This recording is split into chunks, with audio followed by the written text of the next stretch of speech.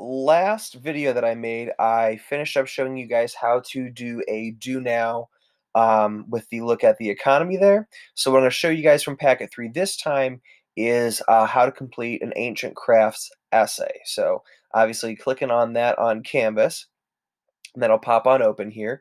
And so it's the reading is at the top there, and it says, according to the article, how is the Zapotec culture being continued? Who is continuing it? And why might it be important to continue teaching this culture? Answer these questions in a 5-paragraph essay.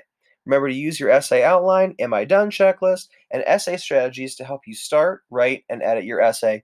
Good luck. So obviously, I'm going to switch this over into student view, but again, we know that we have our 5-paragraph essay coming up there. So we know that there's a few things that we could do to practice those strategies to get started. So again, first thing that we could do again would be to create that outline, right, where we have the first paragraph being the intro, the last paragraph being the conclusion, right? I'm clicking the submit button because I'm going to start, typing in this text box entry here if I'm going to make my outline. So I would know that the first paragraph would need to be the intro, then the second one would be body, third would be body, fourth would be body, and fifth would be conclusion, right?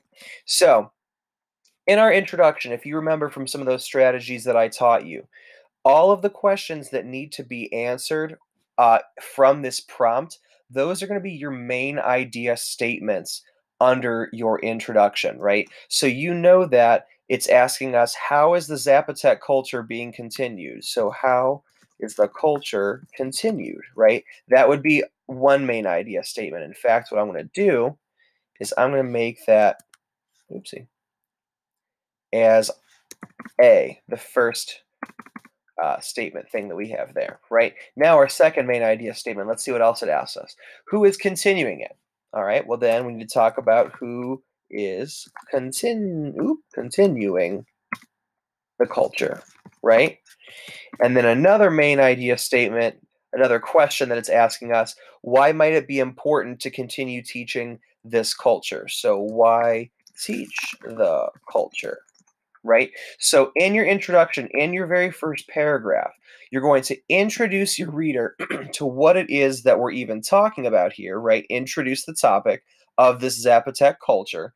But then we're also going to be using these main idea statements that we pulled out of the questions from the prompt, right? Remember, all a main idea statement is a statement of the answers to the key questions that are being asked, right? So what I would do is I would make my outline like this. I'd introduce the things that I'm going to be talking about, and then I'd remember, okay, well, after I introduce that in this first paragraph, my body paragraph 1 is going to be about how is the culture continued with details, right?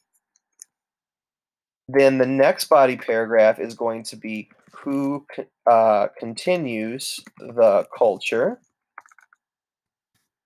with your details. And the last body paragraph is why continue. Ooh, I'm struggling with typing today. Why continue the culture? Obviously with our details again, right? So then the conclusion is just wrapping up what you already wrote, right? So hopefully this will help you guys break down this essay a little bit, right? Again, you're going to have to go and click this link and read into this Zapotec culture and who it is that's continuing it and how they're doing that and why. And then you can use those things, that information from your article to plug into your essay. Now, again, the important thing to remember with one of the other strategies that I taught you is that when you see these question words like how or why, right, or what, remember that those things are going to require at least 3 details or 3 ideas per thing, right? So if it's saying who is continuing it, you're going to want to make sure that you tell me specifically who, and then 3 reasons why, right? Or 3 ways how, okay? So make sure you pay attention to those question words because they will help you answer your essay.